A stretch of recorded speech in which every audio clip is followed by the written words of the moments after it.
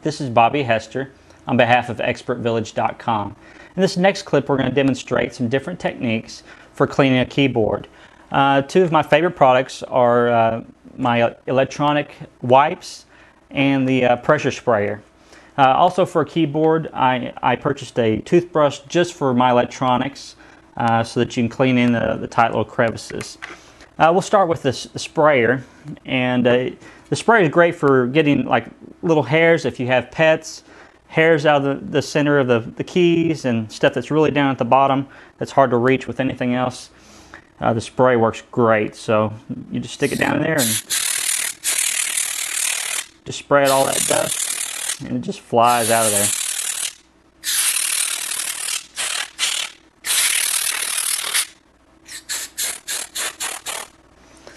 Okay, the next one would be the electronic wipes. These have a slight coating of alcohol on them. And both these products are flammable also, so you need to be aware of that. So don't have an open flame or cigarette or anything around it when you're using these. The wipes are great. They just cut through all the grime and the dust and everything that's on the keyboard. It's safe. It has properties that make the static stay way down, and it'll also prevent dust or slow down the collection of dust in the future. So the wipes are just great. And you just wipe down the whole keyboard and getting every little crevice and all the dust out.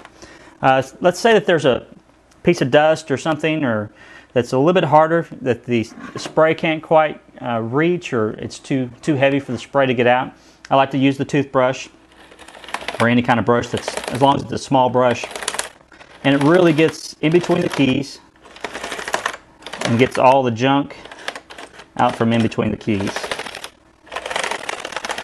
And you also need to make sure that you have your keyboard unplugged from the computer when you do this, because of static chances of static electricity buildup, and you don't want to be typing on your computer, possibly messing something up while you're trying to clean it.